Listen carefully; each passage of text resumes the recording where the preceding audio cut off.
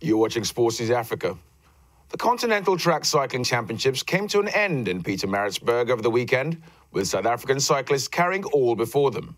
The championships, which hadn't been held since 2001, have been hailed as a success by the president of the Confederation of African Cycling's track commissioner, William Newman.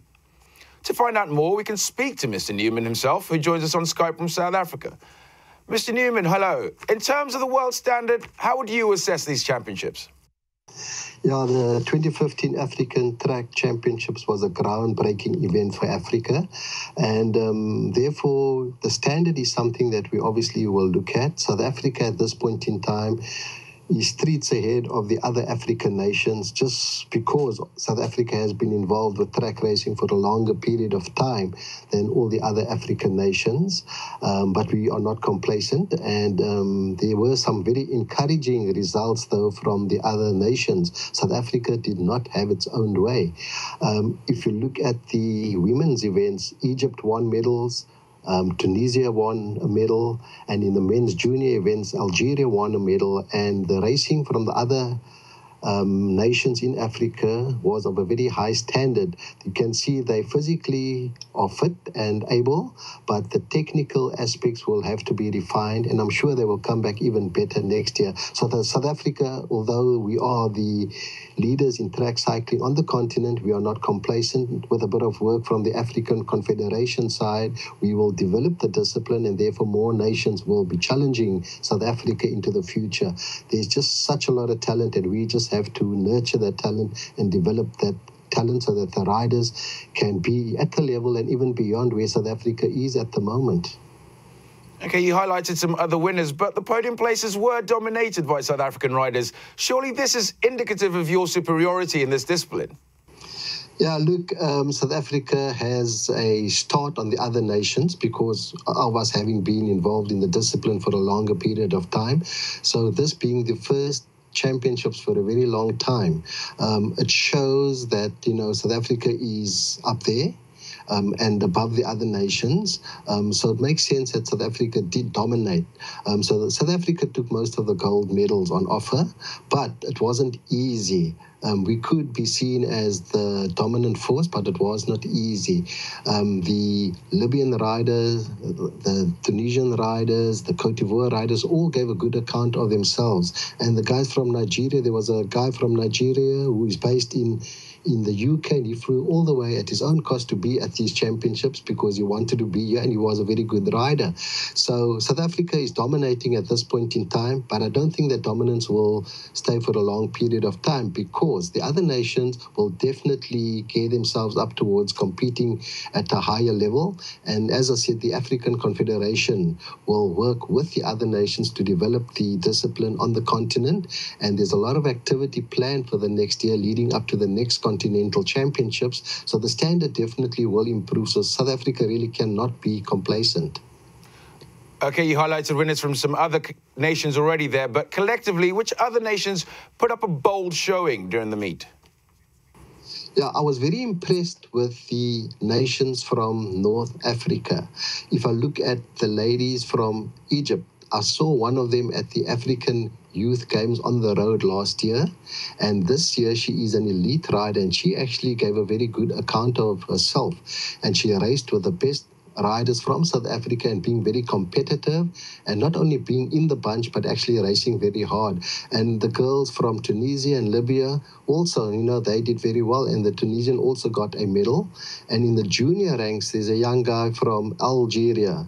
You can see he's a lanky road rider. He's made the transition from the road because that's their background, but he actually rode very well under the circumstances. Also, the very first time on the track, he gave a good account of himself. And again, they did not just sit in the bunch. They actually challenged, did the pacing and competed, and they were there at the end. And, he walked away with 2 bronze medals. So yes, it's a whole combination of a lot of factors that bring these riders together, and there's a definite will within the African nations to actually improve the discipline.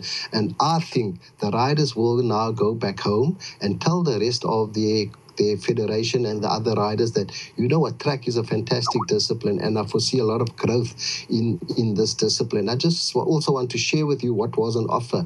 You know, for winning a title, this is the championship jersey. These are the medals that the riders rode for. So, you know, to wear this jersey internationally will mean a lot to the riders, and they will be going all out to actually make sure that they can compete for the top spot on the podium next time around. So it's a very encouraging start. And, you know, we as the Confederation of African Cycling are very excited about the development of track cycling. And I'm very proud that Cycling South Africa could host this inaugural event for track on the continent. You rightly talk about the hopes of individual riders there, but what programs can the governing body put in place to develop elite track cycling on the continent? Yes, I've had very good meetings. Our Confederation of African Cycling President, Dr. Wagi Azam, was present at the championships, and he was amazed to see the level of the racing and the competitors and the entries.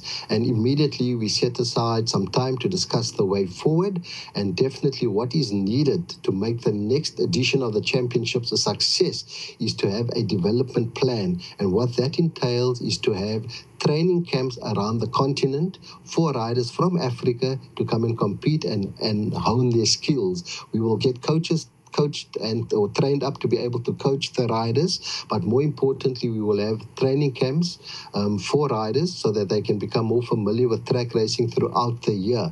And what we will do, we will start in the areas or in the countries where there definitely are velodromes. We know that Nigeria has a world-class 250-meter concrete enclosed track in Abuja. So definitely that's a country that we will be hosting a training camp in. And then I know Algeria and Morocco have velodromes. So we'll focus on those countries also to host training camps. And we will also be looking beyond Africa. We will be looking at Asia to see how we can do twin competitions in terms of Africa-Asia competitions, and then just provide more opportunities for our riders to just get, to become more au fait with track racing over the next year, so that the next edition of the African Track Continental Championships will be of a very high standard. And I'm sure all the nations will embrace this, having now been given a taste of what is to come. So it's a very exciting time for Africa, and we as the Confederation of African Cycling see it as our duty to continue working hard with the track discipline to make sure that our African cyclists do get the opportunity to excel on the track.